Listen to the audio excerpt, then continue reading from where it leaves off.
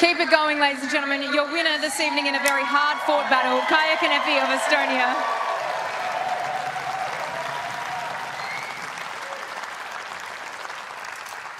Wow, there's a reason she's number 2 in the world. She was not letting you have that win easily, was she?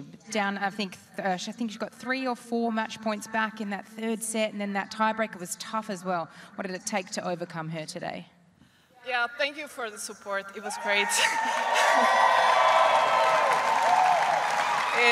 It helped a lot. And yeah, of course, it was really a tough match. And actually, I thought I'm going to lose it after the match points I had on my serve. It was really difficult to come back. And I don't know how I managed to win.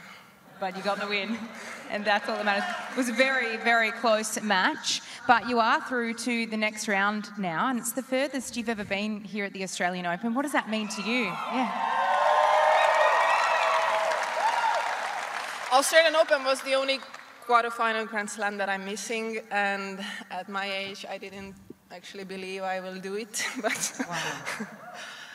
So you must be absolutely I'm really thrilled. happy. Yeah. Congratulations. Tough match. We will let you get rested up. You move through to the quarterfinals now. We're right behind you. Well done. Enjoy your evening. Thank you. Thank you. Well, as we had mentioned earlier, she had made the quarterfinals of all the other majors twice, but never here down under.